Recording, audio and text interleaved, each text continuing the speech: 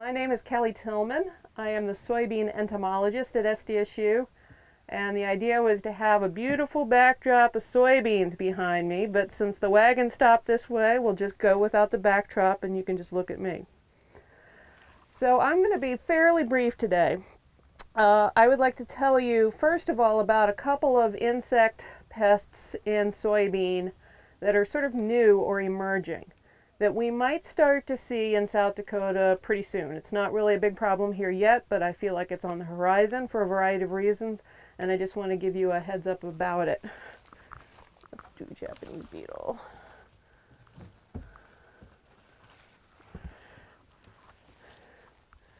Okay, Japanese beetle. Not to be confused with Asian lady beetle. Some people think Asian lady beetle is Japanese beetle. They're actually two different things. Asian lady beetle is the sort of yellow to orangish lady beetle that gets into our houses in the fall and does a lot of good in the agricultural fields during the rest of the year eating aphids for us. Japanese beetle is something completely different. This is a big, about as big as one of my fingernails, green and tan shiny beetle. You can't miss it once you've seen it. Very handsome beetle. This beetle has been in the country, started out on the East Coast since about 1916. So even though it's not native to the U.S., it's been here quite a while. I'm going to pass this around now. The reason why this is an emerging pest for our area is that this has been slowly spreading westward over the past several decades. We do have it in South Dakota. The South Dakota Department of Agriculture runs a trapping program, and they have discovered around most of the major urban centers in South Dakota. Well, why urban centers? This is a very broad food range insect. It eats over 300 different plants, and it often shows up first in horticulture and home garden type settings. And it particularly likes rose bushes. So far this doesn't sound so bad, but it also likes soybeans quite well, and it likes to feed on corn silk. It has gotten to the point in some of our neighboring states where it is occasionally an economic problem in corn and soybean.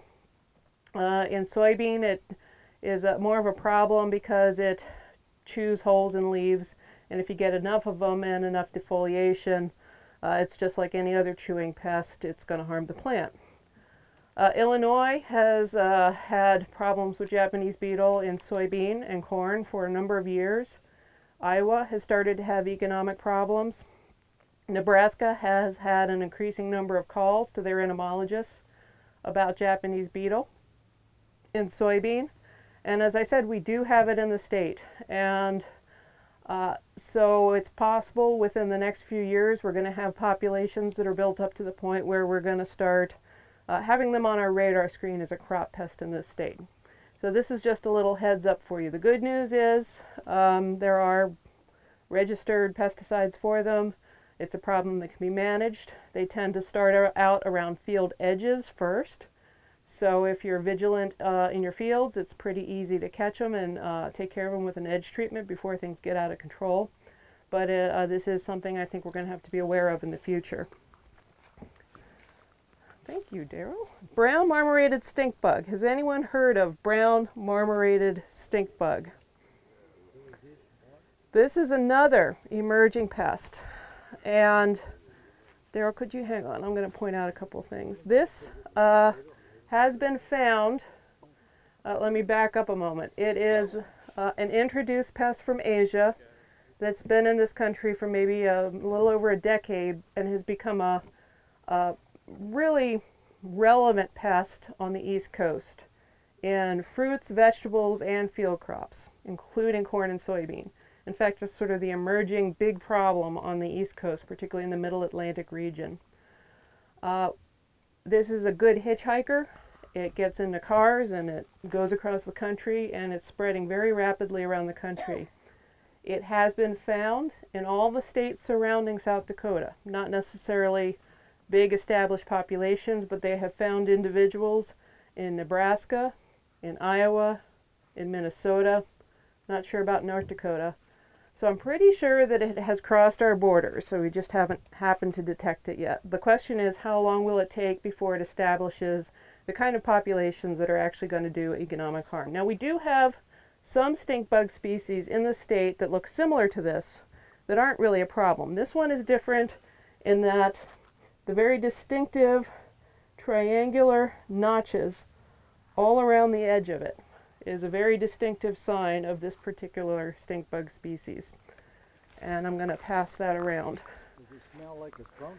They do stink. Yes, they do, actually. This family of insects has defensive compounds. So when you mess with them, they'll squirt out these chemicals that smell bad, like a skunk, to try to ward off the predator. These are the two species that are already found in South Dakota. One is the brown stink bug, which does feed on soybeans, and in the southern U.S. is a problem in soybeans, but you can find it here, but I've never seen an economic population. And then the other similar looking stink bug is the spined soldier bug. This one is actually beneficial. It is a predator on other insect species, and we have that here as well. Both of these species lack that very distinctive triangular pattern around the abdomen, and they also have very pointy shoulders. It almost looks like you could prick yourself on their shoulders, whereas the brown marmorated kind of a more rounded appearance. These feed on, the brown marmorated stink bug feeds on the seed pods or on the corn kernels and shrinks them down to just little pebbly nothings.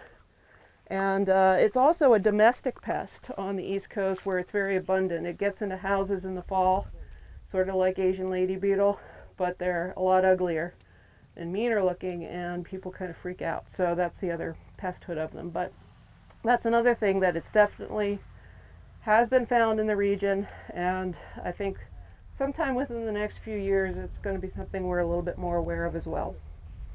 And I'm always looking for that first specimen, so if you think you find one, give me a call or drop me an email. Kelley Tilmon in Plant Science Department at SDSU. Okay, two more things I'm going to mention very briefly.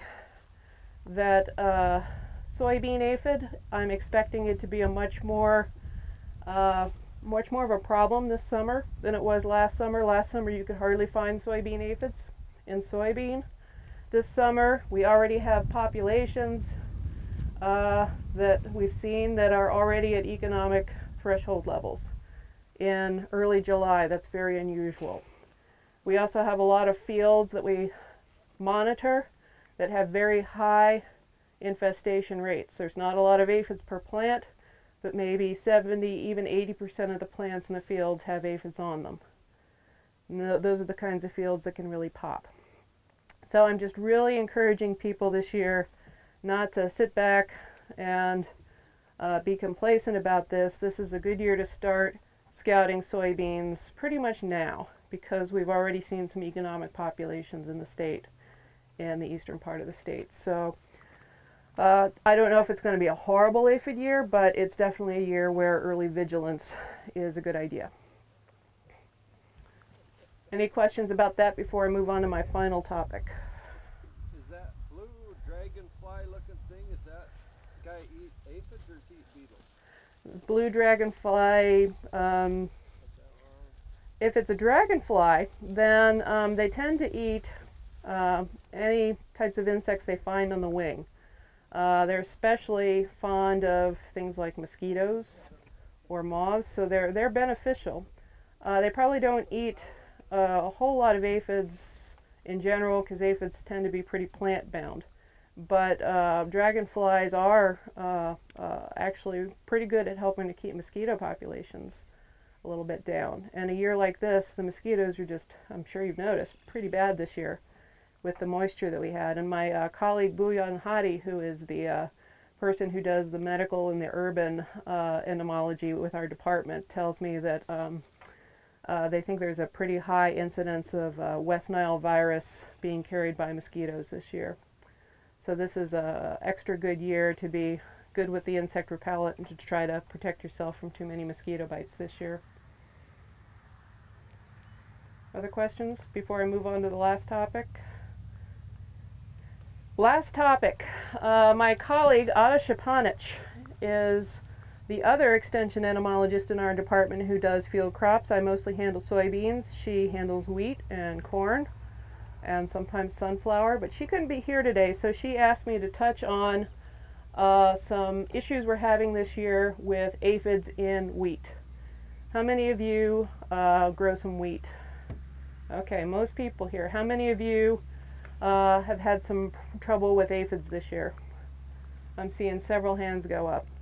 We have had a lot more calls than typical this year on aphids in wheat. In particular, English grain aphid is the species we've been seeing the most of, which is kind of unusual. It's, you know, it's always here in the state, but it's usually not the thing that we're getting the most calls about. So this year is a little bit unusual.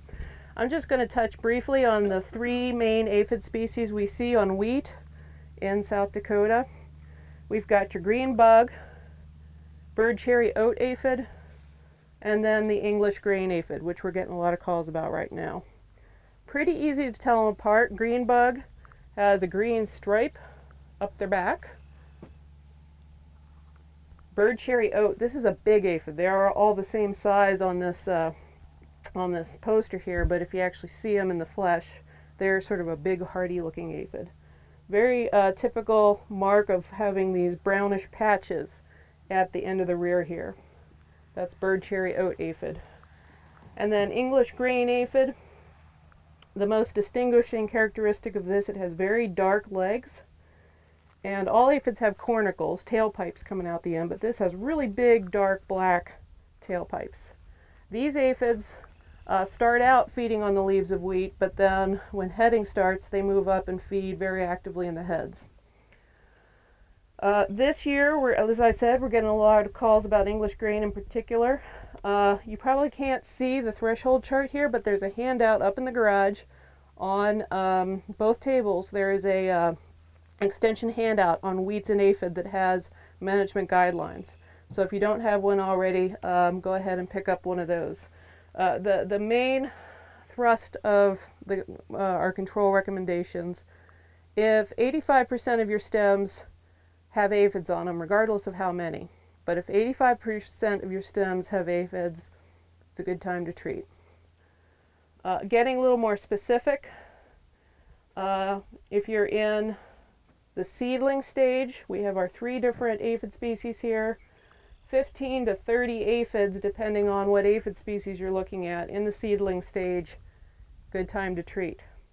If you're between boot to heading, let's just look at English grain aphid. You can actually have a fair number of aphids, 50 aphids per plant, per stem, and that is the treatment threshold for English grain aphid. If it's green bug, 25, we're talking boot to heading, and bird cherry oat, 30. However, those numbers drop way down once you get into the flowering stage. If you're in flowering and you're looking at English grain aphid, you can only tolerate 5 aphids per stem. Whereas for the other two species, green bug and bird cherry oat, you can tolerate 25 to 30. As I said, those English grain aphids get down into the head and really actively feed there, so they are a problem. Milky ripe or milk to medium dough stages. Again, I'm going to focus on English grain aphid. You can tolerate 10 aphids per stem under those conditions. So not a whole lot, really. There are several products that are registered for treatment of these aphids within 2 weeks. We're starting to consider harvest time. You have a 2-week pre-harvest interval with several products. 3 examples of products with a 2-week window. Pencap M, Mustang Max, and Respect are 3 of the 2-week products that can be used against these aphids. I'm going to put this poster up in the barn so you can get a closer look, and there's a handout that has all of this information on it, so if you don't already have one, grab it on the way out. So that's all I got. Any other questions for me? Thank you, Daryl. All right, well, thank you, everybody.